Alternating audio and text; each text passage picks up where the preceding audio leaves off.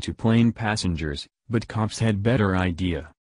After seeing what was just feet away, a woman aboard a Southwest Airlines flight began to make a few outrageous demands.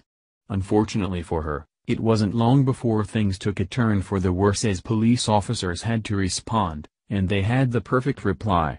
Their idea was much better than hers, and the best part is that it was all caught on video for the world to enjoy.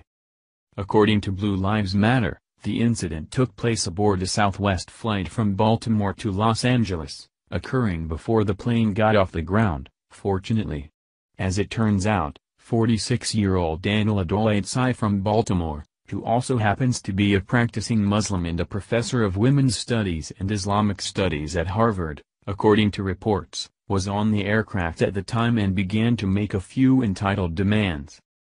Come to find out, the woman noticed that a therapy dog was aboard the flight and said that the passenger who brought it must immediately be kicked off the flight. Of course, the police were quickly called to the scene to respond to the disturbance, but things only got worse from there. Devout Muslims absolutely hate dogs because of their religious beliefs. As outlined in a hadith within the religion's holy texts, Muslims are basically banned from being anywhere near a dog. Once Gabriel promised the Prophet that he would visit him, but Gabriel did not come, and later on he said, "We, angels, do not enter a house which contains a picture or a dog." Sahih Bukhari 4.54.50, source, New English Review. Knowing that she wouldn't just be able to get a person kicked off the flight, Adolaitsai made the wild claim that she was deathly allergic to dogs. Of course, when police asked her for documentation from a doctor saying this was the truth, she could offer no such proof. Beyond that, her own actions seemed to contradict this. If she really was deathly allergic to the animal, she would have done everything in her power to get away from it, including getting off the plane. Instead, Adolaitsai merely demanded that the dog and its owner be removed from the flight instead.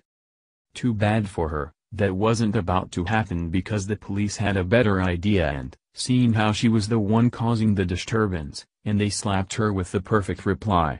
In all, they told the entitled Muslim woman that she was being kicked off the flight instead.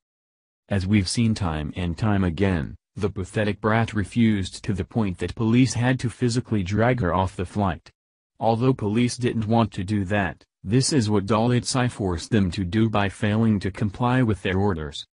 Clearly heard in the video, fellow passengers were initially outraged with the officer's response, but that all quickly changed. In fact, they started by screaming at police to let her walk off the plane and saying that she's walking, but after seeing Adolaitsai being given several chances only to fail to comply, they turned their frustration on the Muslim woman saying, "Geez lady, get off the plane." Of course, the liberal media is trying to make this out to be a bigger deal than it is, calling it police brutality, but it was no such thing. In the end, this entitled brat made a demand that she had no right to make and was physically removed because she wouldn't leave on her own. The liberal mentality is taking a toll on society as everyone seems to view themselves as a victim. However, the exact opposite was done here as this Muslim woman was actually in the wrong by trying to discriminate against a disabled person, thinking that her religion had precedence over the other passenger's physical or mental condition. Making matters worse, the mainstream media want you to feel bad for this woman when she was the one in the wrong. Don't like something? Ask to change it, but don't get mad when you don't get your way. Furthermore, listen to police officers at all times. If you have a problem, take it up with their superiors or the courts later if you feel that you were wronged. Public meltdowns like this don't do anyone any favors, and in the end, everyone watching will think the police are utterly justified while giving you the proverbial spankings that your parents should have all those years ago. Thank you for watching this video. What do you think about this? Share this on Facebook and Twitter along with your comments.